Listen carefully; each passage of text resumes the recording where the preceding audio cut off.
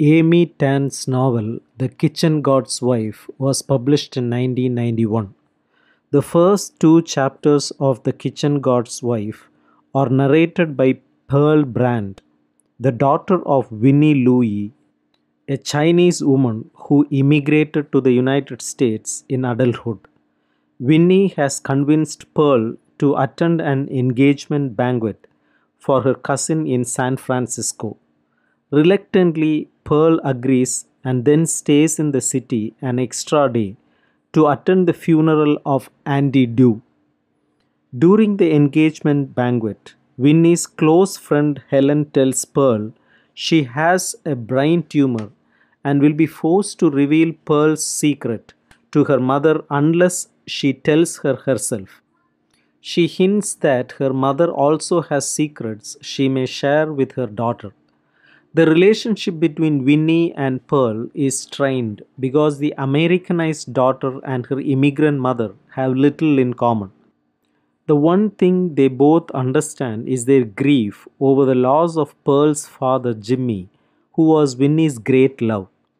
At the funeral for Andy Dew, Pearl has a breakthrough in which she finally cries for Jimmy.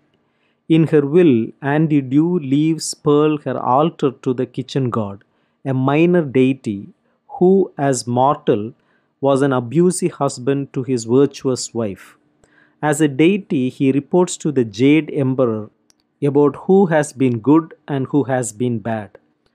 Helen has told Winnie of her illness and of the need to bring secrets into the open, so Winnie asks her daughter to sit with her in the kitchen while she tells all of her secrets. Chapters 3 through 24 are told from Winnie's point of view. Winnie begins her story by describing her mother, the vain second wife of her wealthy father. When Winnie is 6, her mother takes her on a fun filled trip into the city where they share wonderful experiences and see exciting things. The next day, Winnie's mother mysteriously disappears, and Winnie is sent to live with an uncle and his family so as not to remind her father of his missing wife. Winnie is unhappy in the new family because they are not as wealthy and treat her like a guest instead of like a family member. She makes friends with her cousin Peanut, a girl about the same age as Winnie. The two grow into adolescence together, carrying on like sisters. During a New Year's festival, Winnie and Peanut go in search of trinkets and fortunes when they meet a charming young man named Wen Fu. He flirts with Peanut and later courts her. Winnie is suspicious of Wen Fu but says nothing. When Wen Fu finds out that Winnie's family is much wealthier than Peanut's, he proposes to Winnie. Despite Peanut's initial resentment, Winnie accepts and seeks her father's approval for the match. He agrees and explains to his daughter that when she is a wife, she will have to be obedient. He then sends one of his wives into town with Winnie to buy things for her dowry. It is a spectacular spending spree, and Winnie cannot believe the expense being put into her dowry.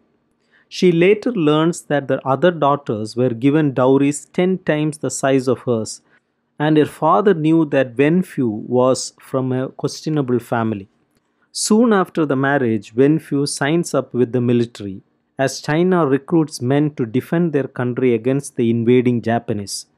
The newlyweds move to Hangzhou, where Wen Fu trains as a member of the American volunteer group led by American pilot Claire Chennault. Winnie eventually discovers that her husband was only accepted because he used his deceased brother's name and credentials, and that he is a coward who retreats when his fleet engages in air battle. Because of his social standing, however, no one challenges him. Wen Fu becomes abusive towards his new wife, often humiliating her sexually. Still, she tries to be a good wife, and her developing friendship with Helen, the wife of another pilot, who becomes her only supportive relationship. The pilots begin to fly in battle and their numbers begin to dwindle. Finally, Wenfu, Winnie, Helen, and Jiaguo flee to distant parts of the country with their Air Force group. Along the way, they learn of the terrible defeats China is suffering and they feel fortunate to be alive.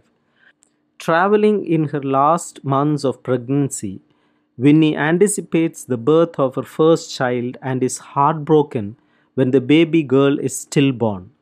Meanwhile, Wen Fu has become even crueler, especially after he suffers an injury in an auto accident that is his fault. At a military party, Winnie meets a Chinese American man named Jimmy Louis and she is immediately drawn to him. They dance and then go their separate ways. Winnie gives birth to a second daughter who becomes ill months later. She goes to get the doctor who is playing mahjong with Wenfu. Wenfu refuses to let the doctor tend his daughter and she dies. When Winnie becomes pregnant again, she has a boy and she vows that he will never be like his father. She ends several subsequent pregnancies by abortion because she cannot bear the idea of carrying another of Wenfu's children. Her attempts to secure a divorce from him only anger him, causing him more than once to tear up the papers and rape her. After the war, Winnie and Wenfu part ways with Helen and Jiaguo. Winnie looks forward to getting to her family and telling her father how terribly Wenfu has treated her. When they arrive, however, Winnie's father is a frail man who, having suffered a stroke, is unable to speak. Wenfu's family moves in and begins selling off the old man's precious belongings as he sits powerless to stop them. Unable to stand her life any longer, Winnie seeks out Peanut, who has escaped her own unhappy marriage. On her way to see Peanut, Winnie runs into Jimmy and they sit and talk.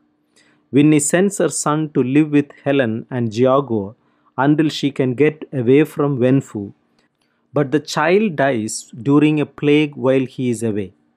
When Winnie's escape plans fall through, Jimmy suggests that she come and live with him. She does, but when word reaches Wenfu, Jimmy is sent out of the country. He promises to come back for Winnie in 2 years. For her part in the incident, Winnie is arrested for deserting her husband and causing her son's death, and she is given the choice between prison and returning to Wenfu. She chooses prison but is released early thanks to Helen and Andy Du. She immediately contacts Jimmy and he asks her to come to America and be his wife. She makes plans to flee the country, including tricking Wenfu and his new wife into signing divorce papers. Wenfu finds her, tears up the papers, rapes her, and steals her tickets. Helen arrives and helps Winnie overpower him. They throw his pants out of the window and retrieve the tickets. Winnie arrives safely in America just before the communists take over and no one is allowed to leave China. A little less than 9 months later, Pearl is born, meaning that her father is probably Wenfu, not Jimmy. In response to this dramatic story, Pearl tells her mother about her disease. Winnie promises to help Pearl fight the disease and wonders if it is somehow Wenfu's fault. Later, Helen reveals that she does not really have a brain tumor. She made up the story so that Winnie and Pearl could tell each other their secrets. Winnie buys a new deity for the kitchen god's altar, only this one is a woman. She names her Sorrow Free and prays to her for her daughter's health.